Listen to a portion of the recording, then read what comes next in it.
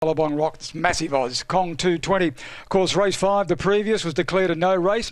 Stewards, after interviewing track staff and having a look at the replay, declared the race a no race after they found that a live rabbit entered the track halfway around the circle and disrupt the midsection of the field, and also a couple of dogs back in the field, so they had no alternative but declare it a no race due to that rabbit going onto the track.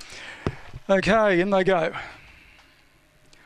All the way, back into the boxes, race number 6. They're set.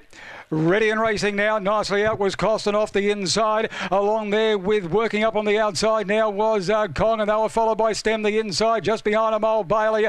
Billabong Rock then is on the outside. Further back was Navigator Jack. Tough Love's got a minute back into the field. Along there with Tacker High Max as they come to the turn. And on the inside, it's Stem the leader. The outside now was Costin. Back on the inside, Kong's the one. Kong driving through, hit the lead and got up to beat Costin and Stem. Fourth home, Old Bailey or Tough Love. There's not much in it. Billabong Rock, Tacker High Max are all there from Navigator Jack, and they've run the journey in 26 and 18.